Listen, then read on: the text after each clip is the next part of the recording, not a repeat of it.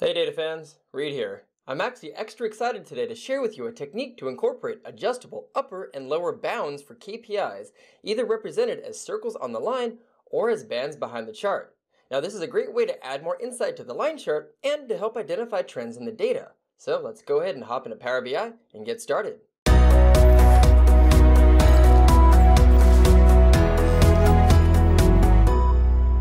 So to start with, I'm going to go ahead and show you what the result looks like on a couple of different pages. On this first page, what I've done is I've actually created conditional formatting icons or dots, basically, that are on the lines here that will then actually either fill in or disappear depending on my low or high range. And what this is this high range is simply saying, show me a dot on the line overall that's anything that is 70% or higher from the max versus the min. So basically whatever that total range is. So as you see, if I drag this to say 80%, the dots start to slowly disappear a little bit, and if I increase that even higher, then you get just a couple of dots at the top. Vice versa, if I drag it down to 50%. Same thing that happens with the low range. That is 30% above the absolute lowest value, which in this case is this one, or I could drop that down to 15%, and you can see that I basically create the bands and I can adjust them. Now, I initially just created this version, but then I also realized I'd like to be able to see the bands themselves to also better represent what the ranges are being adjusted to with any of these high or low range slicers that are actually created with the what if slicers. So again, what I'll come down to the bottom and go to the adjustable upper and lower bands page here. And now you'll see that I actually have two lines representing where those ranges are. So as I increase this, you'll see that the line changes to basically be above or below where those dots should be appearing to give a better representation of that. And continuously, just as I was building this out, I kind of thought to myself, I would also like these to be filled in some way. So the final result that I came up with is really this last tab that I have down here, where I actually have the color filled in to show where those bands are, and again that will then change as I adjust either the upper or lower ranges. And now you've kind of seen three different scenarios where these can be applied and the functionality of it, really starting just from the icons to having a line on the page to then really having the filled areas to have a color represented range on it. So now what I'm going to do is show you really how I built this piece by piece. Come back to the first page and let's talk about the slices that we have at the top first and foremost. If I select the low range here, what you'll notice this is coming from a table called low range. That is a DAX calculated table. I have one for low range, I have one for high range. And I added this by coming to modeling and selecting new parameter. And all this is in here is a what if scenario where I basically set the range. In this case for the low and high range, the low one was from 0 to, and make sure I set that to decimal number, 0 to 0.5. There we go. And then an increment of 1%. So basically I can use the slicer to then adjust the low or high ranges based off of a percentage that will also be then harvested in a measure that I'll show you in a minute. So that's how I created the two slices that are on the page. So let me close out of here. And the what if scenario, what it does is it creates a table with that range for you as a column, and then it creates a measure that basically will then just grab whatever that value is. The goal of this video is not to walk you through what if scenarios, but just a quick recap of kind of what they do.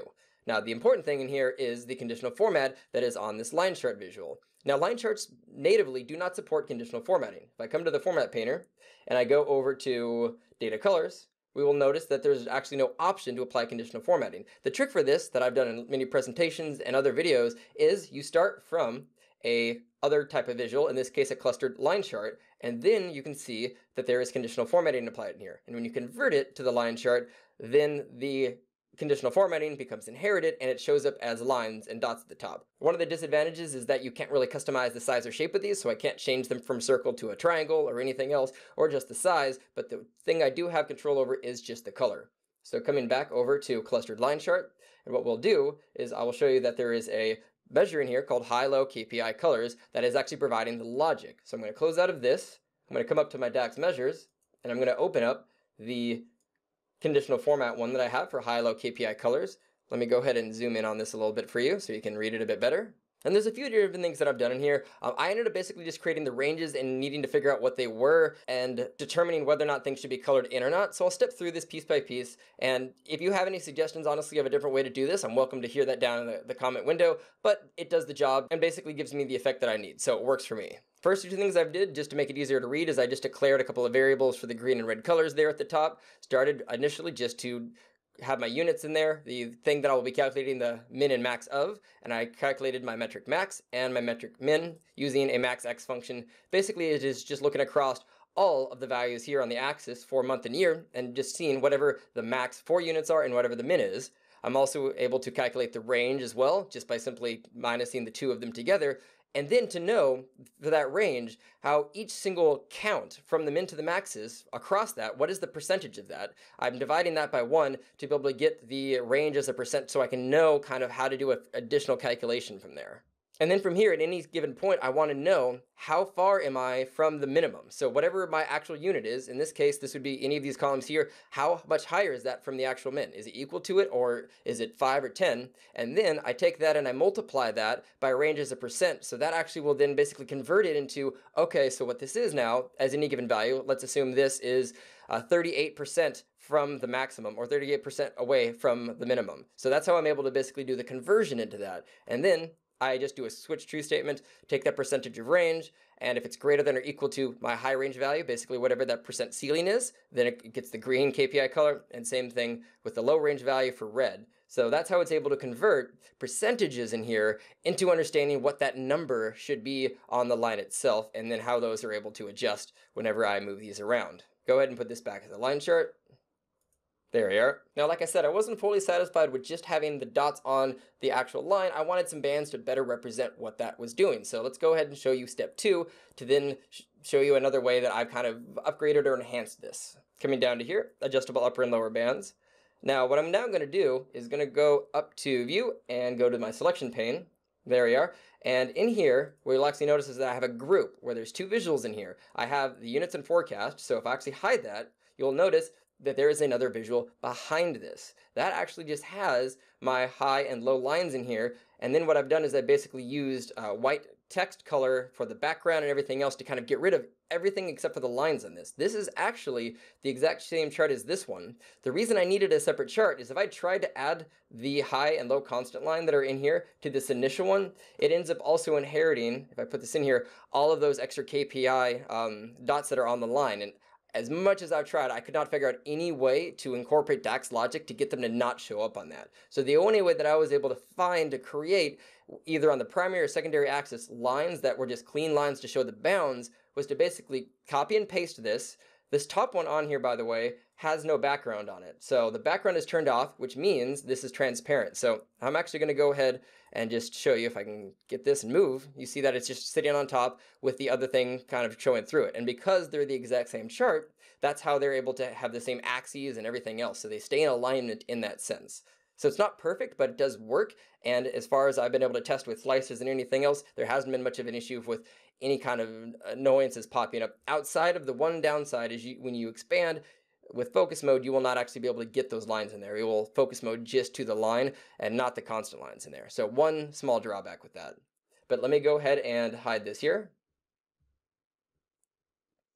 And in this, the high and low lines that are in there, what that actually is, if I select this, open up the DAX window, and similar to the other one, rather than calculating the percentage that it needs to be, I'm really creating the actual number that needs to be calculated to be shown on the line. So I'm taking that range percent as a number, whatever that is, multiplying that by the high range value, which is the percentage that's on the number, but I actually need that to be in whole numbers, not just simply an actual decimal percentage. So if I have 78% on the slider, this will actually become 78. And that's plus the metric min as well, because it needs to start greater than 0. So that basically becomes whatever that line needs to be in relationship to the percentage. So rather than being 78%, it's the actual number of, say, 110 as an example, where that line should be. And then that just basically goes consistent across all of the categories. And I've done very similar to the low constant line as well, where it's just taking the low range value plus the metric min, and that's becoming that line that you see down here. And a few things that are just done in the format pane over here. Most of the labels and everything else I keep on because I need it to be the same size and shape, but what I've done for almost all of the colors is I've just set it to white. If I actually put this back to say black, you'll see that it does show up, but I just want to make sure that there's no double showing of that where the text can become blurry or anything else. So I just convert all of that to white and just minimize this chart to only being the lines that are in the back, just to show the grid lines, plus the actual KPI lines that I've just made a much softer color in the data color section, and then turn the shapes over here. You can see if I go to high constant line, you can notice that the line style is dotted just to make it a little bit cleaner and less noticeable in the background, but still adding that additional value, there we are, with that on top to be able to see what those bands are as you adjust these. If I move that around, there you go. Now there's one last thing that I want to show you, and again, we start to dive into some really interesting ways and things that I've done with the DAX to get this stuff to work, but it was a fun way to figure out some layered visuals. So let me show you the last technique that I did to make the bands themselves. All right, coming down here to the bottom, adjustable lower and upper bands filled. So similar effect, but now they're fully filled in. Now the problem with this one is to get it to also be a white color in the middle, plus still having the green and the red on the bottom. So I tried really hard to figure out how to do this with the standard line chart, and I couldn't figure out any easy way to get that to be accomplished using the high and low constant lines. When I put the actual numbers in there, even though the numbers on the axis would still equal, stacked together, the equivalent of this top one, the scaling on the axis when automatic continued to adjust, so the bands weren't aligning anymore. So what I did instead, if I come over here and hide the top one and go ahead and look at this bottom one again, you'll notice what I'm using is a stacked area chart. And I have 3 values in there, low, mid, and high. The low range value is actually just the percentage. Whatever percentage I select as, say, 33%, the mid, if I select that over here, that's actually just the high minus the low because they need to stack. And the selected total of all 3 of these needs to equal always just 1 or 100%. So they have to be able to have any combination of the 2 of them. So as I adjust my high range minus my low range, that will continuously just tell me what that middle range percentage should be. And I stack all of them together, and I go over to the format painter, and I make sure for the y-axis, because I want it to always scale appropriately. I started at 0, ended at 1, so it's completely scaled to show just 100% range in here. And then at that point, there's a little bit of tweaking that I did to make sure that the 2 axes aligned with each other. So I made the top and the bottom perfectly match with the top and the bottom of that chart. So even though they're showing separate numbers, the ranges will always match up, because even though these are showing dots on actual numbers, it's still a percentage range that's determining that. Therefore, that percentage area chart in the back will basically still be able to work and stay aligned. And you can see even as I adjust this up just little by little, it does do a pretty good job of keeping that perfect alignment when it comes to making sure that should that dot show or not, based on whether or not that line is above or below it. So it takes a bit of tweaking, but it works relatively well and gives a good looking output. Now I might explore Charticulator or some other apps at some point to figure out if I can make a single custom visual that does this, but for now I think it's a pretty good technique, and it's a really unique way to see how you can layer some visuals and create some really cool bounds and lines, either as KPI dots or some bands in the background. Thank you so much for watching, and please don't forget to like, comment, or share this video. If this is your first time to my channel, or you want to see more of these awesome videos, smash that subscribe and notification button. And last but not least, you can download the file for today's video from my blog piles page using the link down below.